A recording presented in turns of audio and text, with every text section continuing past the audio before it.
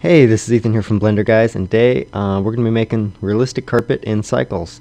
I played around with a bunch of the settings and watched a couple tutorials on it, and think I've come up with a pretty good carpet, and I hope you enjoy it. So let's jump right in. We're at our default Blender scene here. We're going to just grab this cube and move it to the second layer, and then heading over to the second layer here. We will tab into edit mode, and with the top vertices selected, start extruding out. About that much there. We'll go size shift Z, make it a little thinner here. Something like that. And then we're going to grab, rotate, size, and twist basically to get your carpet strand shape. So we're going to model about half a dozen carpet strands, and then using the particle system, we'll put them onto your ground plane, basically make it look like carpet. So we'll go and fast forward here and catch up with you after I finish this.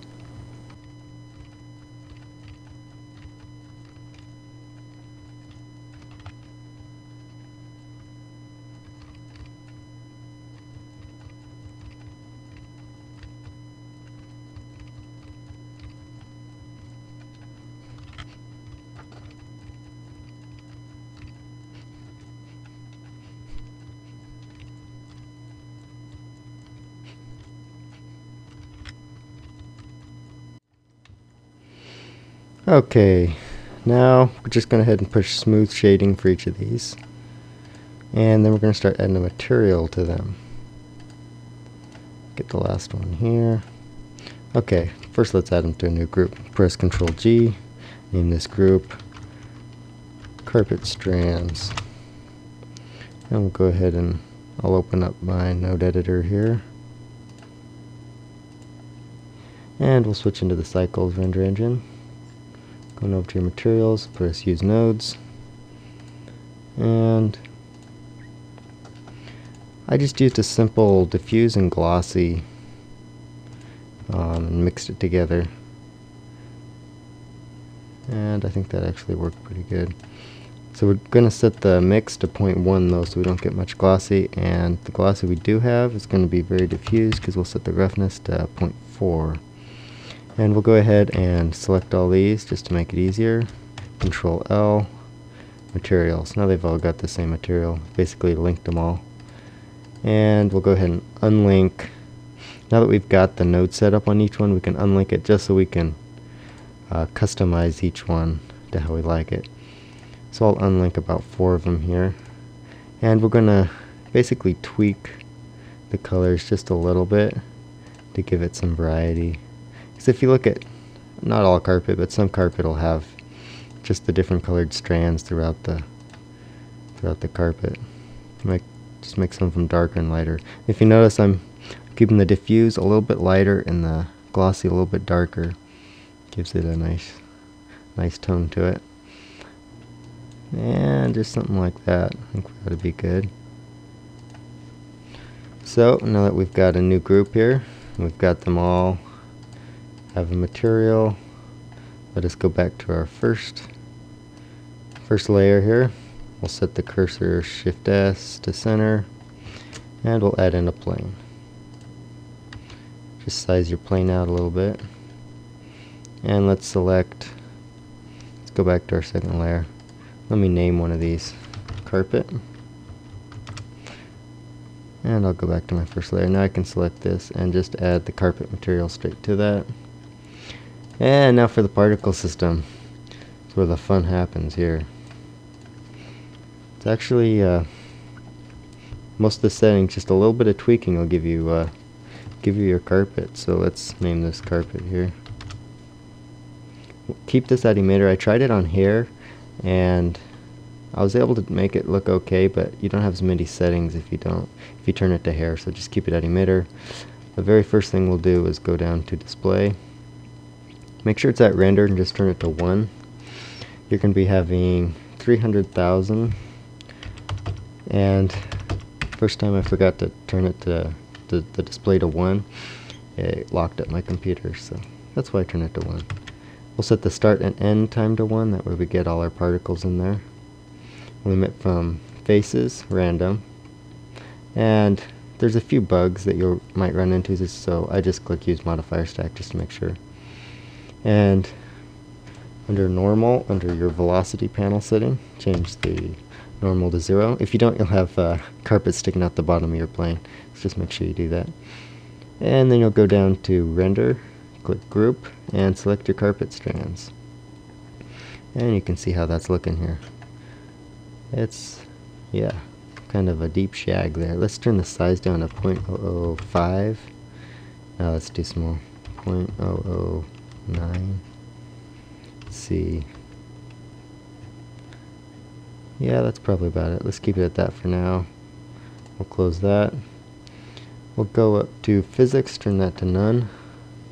Close that, and finally rotation. I'll check rotation and turn the random up to 0.6. This will just lay out the strands everywhere, kind of like real carpet. You can play around with the phase. I think I just did a little bit of phase and then turn the random up to like 0.175 or something. And that's pretty much all there is to it. The rotation is pretty much where you do it all. I'll make sure this is on velocity here too. And we're pretty much ready for our render. Let me play with these settings just a little bit.